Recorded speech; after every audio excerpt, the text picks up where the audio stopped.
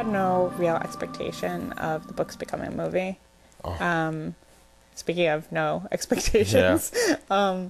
And that's been completely surreal. Totally. I still often forget. I'm waiting on my mom's gonna wake me up and wake up, you're late for the school bus. It's totally have no, it is absolutely bizarre. I mean, it's one thing for Holly and I to be working on a project that we love, and then we kind of know everybody at the publisher, so it's like a small family, and we know everybody that's working on the book, and then you see the amount of people that are working on the movie, and it's just hundreds of people, and it's just like, whoa.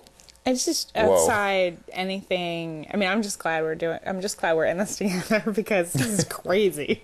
Yeah, it's just surreal. I think the funny thing is we would go see this movie. We told that to a lot of the people that are working on the movie. We said, look, we'd go to this movie. We love this type of stuff. And I mean, the amount of contemporary fantasy movies, not very many. No, not really. No, not at all. And I mean, so I'm so excited for the movie. And often, we get bits of information and drafts of the script, and we're reading them, and we're not even at this point reading them with a sense of, okay, is this how we want our movie? But would this be a great movie? Would this be the movie I would be excited to see? Would this be the movie I would walk out of and want to buy and want to watch over and over again? Yeah. I think that took the filmmakers by surprise. That our notes on the script were never like, make it like the book, make it like the book. It was more like, there's a plot hole from Act 1 that doesn't pay out in Act 3 or stuff like that. Because that's what we do. We'd go to a movie.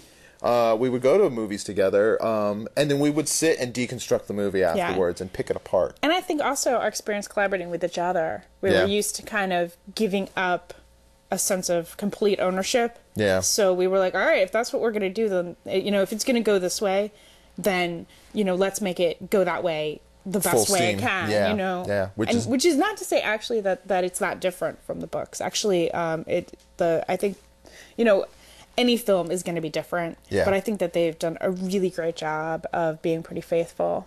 They definitely captured the spirit. There's a lot of favorite scenes that were in the books, in the series, but you can't pack everything from all 5 books into one movie. You just can't do it. The movie'd be, 5 hours long? And it would arc strangely, because here's the first book done. Who's going to get kidnapped next? Everybody keeps getting kidnapped.